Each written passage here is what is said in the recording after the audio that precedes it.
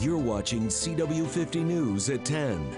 The vaccine remains the most effective way to protect you and your family from COVID and help us all return to normal sooner. Right now at 10 o'clock, a chance at normalcy for Michigan, how getting a vaccine will play a role. Plus, a woman when they come in scared and fearful and unsafe and mistrusting. the mission for one woman to help victims of sexual assault. Good evening, everyone, and thank you so much for joining us. I'm Ken Molestina. Governor Whitmer says places like stadiums and large venues can reopen if more people get their COVID vaccine. The new proposal will lift certain restrictions in waves tied directly with the proportion of people being vaccinated. 2 weeks after we hit 4.9 million Michiganders, or 60%, have received their first shot, will increase indoor capacity at sports stadiums, conference centers, banquet halls, and funeral homes to 25%.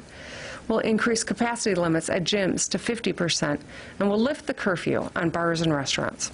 Well, the Michigan Restaurant and Lodging Association applauding the announcement, saying it gives more opportunity to the hospitality industry.